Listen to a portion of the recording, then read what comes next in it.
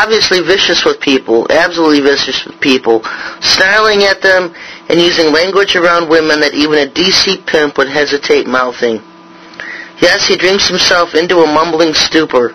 One of the current SS White House detail personnel, Secret Service White House detail personnel, told his sister, who told a communicant of mine, that Bush goes to Crawford as often as he can to get plastered. Actually, he was never on the wagon at all, and neither was he a born-again Christian. His alleged victory over the bottle and his miraculous discovery of Jesus in the tool shed are Karl Rove fabrications, designed to enhance the image of a bitter, destructive alcoholic and aging closet queen with delusions of grandeur and reference. And so that's a typical description of Bush. If you look at our website, thewatcherfiles.com, many pictures of Bush and all the scrapes and bumps and bruises all over his face over the last couple of years, apparently getting plastered and falling down all the time. He had never quit drinking. You know, they go on about how he has dry drunk syndrome. He doesn't have dry drunk syndrome. He has drunk syndrome. But apparently no longer a problem because he's not really there.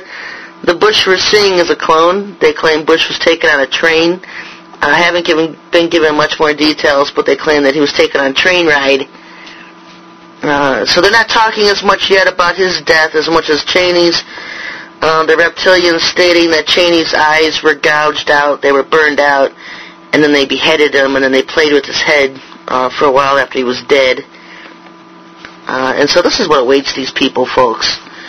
They buy into these lies to get into these secret societies and climb to the tops of the ranks, that they're going to share Lucifer's power and wealth in hell. Or, they're going to reign in hell. But somewhere along the line, they learn the truth for themselves, because these beings are scared to death to die. And we've seen Cheney over almost the entire presidency, just always underground at underground bases, afraid to come out. Bush Jr. being the same way, having clones all over the country, traveling all the time. You never really could tell where George Bush was. Because last summer, the George Bush traveling everywhere, signing bills in different states, it wasn't him. And I said back then it was a clone. Because the real Bush probably home at Crawford getting plastered, It's all been a charade. The President of the United States does not hold the ultimate power. He is the puppet for the string masters behind him. And so if you want to look at the people with the power in the country, look at the people behind the President, because almost always the President that is elected is just a yes man, and to sign bills that they put through and do what he's told to do. I think George Bush Jr. just started really getting into this self-affirmation stuff, where he was starting to get this Hitler complex, this I'm God complex, where he can do anything he wants. He's the president. I would hear that over and over and over again in regards to him. I can do what I want. I'm the president. What I say goes. Had no regard for the law. Had no regard for the Constitution, or majority consent, or majority opinion, or even what law is. It's all based on just what he thinks, because he thinks he can do whatever he wants. He's the president. So it's going to get interesting, folks. I don't know how long they can pull off this charade in Washington, D.C. with having cloned officials there. Bush and Cheney both being cloned. And I don't know what the problem is with the skin blotches. You noticed them on people for years. If you look at the right cheeks, and especially people like Arnold Schwarzenegger, where it looks like their skin just barely stretches their bodies. They have all these bulges in their skins, and all these weird defined marks and things. You have to wonder, what's under the skin? Is it really a reptilian, or is it a reptilian just an entity that hosts the soul of a human being? Because sometimes you gotta wonder. Especially looking at George Bush's face lately. Look at their cheekbones. The thing that struck me about George Bush was his hands. They were showing his hands, and you could see at the base of his fingers, on the insides of his palms, these huge puffy blotches. It was very strange looking.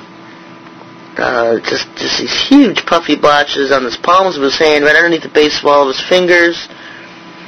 And then also Check out their cheekbones, the sides of their faces. Usually the right side of the face is more detailed and telling.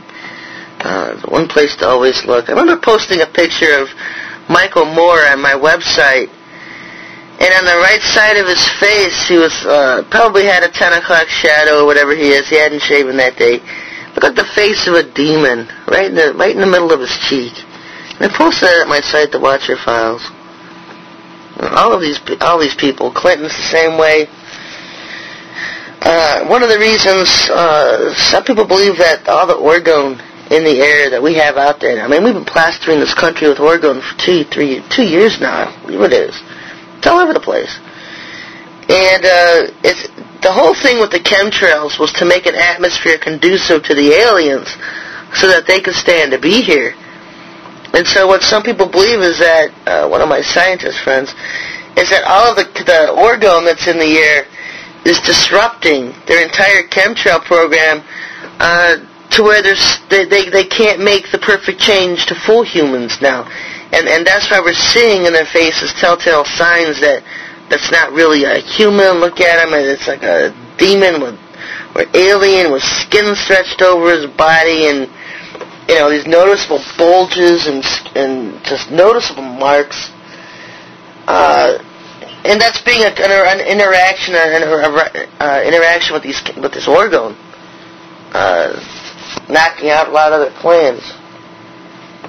So I have to laugh, We started this orgone 2 years ago, just knowing that it was positive energy, and that positive always attacks. And negative energy can't stand to be around positive. And so it was an invisible war going on behind the scenes. Still going on. We're still saying this stuff across the country. I don't talk about it a whole lot. I just let the Lord lead people and stand them up and put this stuff out. And it's just been a silent battle behind the scenes going on. So it's going to be interesting to see how it plays out, because definitely things aren't going the way they've always planned them to, or smoothly as I thought they would. Another thing of interest, a lot more information lately on the Church of North Common. I love the name, Church of North Common. I've given the elf god a new name because the elf god, this ELF standing for extreme low frequency, and I've been talking about it for years, about how they have this extreme low frequency microwave waves that they use not only to torment people with, to attack them with, to where you'll feel dizzy and you'll get headaches and migraines and actually feel like you're on drugs or drunk and you have to get away from the computer, get away from your house, and then you feel fine. Because they can use these microwave weapons of theirs, these high-tech weapons, to attack you through your computer monitor. That's why I put orgone all over mine. But they also use it for voice-to-skull technology and for mind control tactics. And so I've been warning people that it's so much about how to hear the Lord, how He speaks to your heart, how He's a still small voice that speaks to your heart, that He doesn't speak to your head, because our government has been using this elf technology to be used as voice-to-skull technology, where they speak to people's heads and they play God. People actually believe they're hearing from God. And so that's why it's so important to realize and learn that the Lord does not speak to your head. He speaks to your heart. But another one of these things that's come up alongside that is that we know a lot of these high-tech weapons are coming straight from North Common.